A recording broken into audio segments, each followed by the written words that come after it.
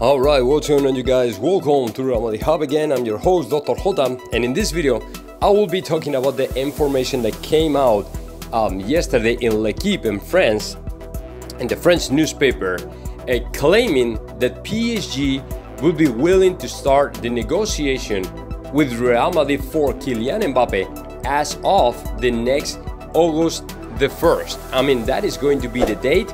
I can't tell you though if that means, if that refers to the first day of negotiation or the day that they will bring everything, this whole thing to an end and sell to Mbappe to Real Madrid. I can't tell you which one of those, but in my opinion, not in my opinion, what L'Equipe says is that that is going to be the date, the key day or the most important day in the negotiation for Kylian Mbappe.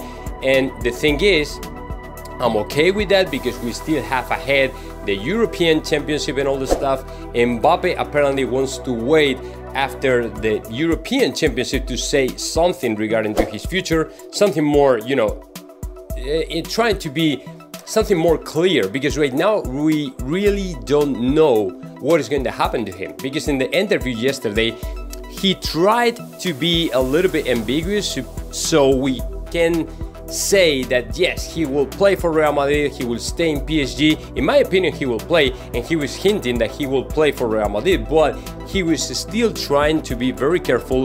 But it's expected to be more clear right after the European Championship, when he will have the chance to say, okay, I'm going to play for Real Madrid or PSG, I want to renew my contract, I want to change, I want to, whatever it is, it's going to be after the European Championship. And apparently PSG is willing to start any kind of negotiation as of August the 1st with Real Madrid, which is pretty good news. So now let me know your thoughts about that. Just comment in the section below, and of course subscribe to my channel, R.Madrid Hub.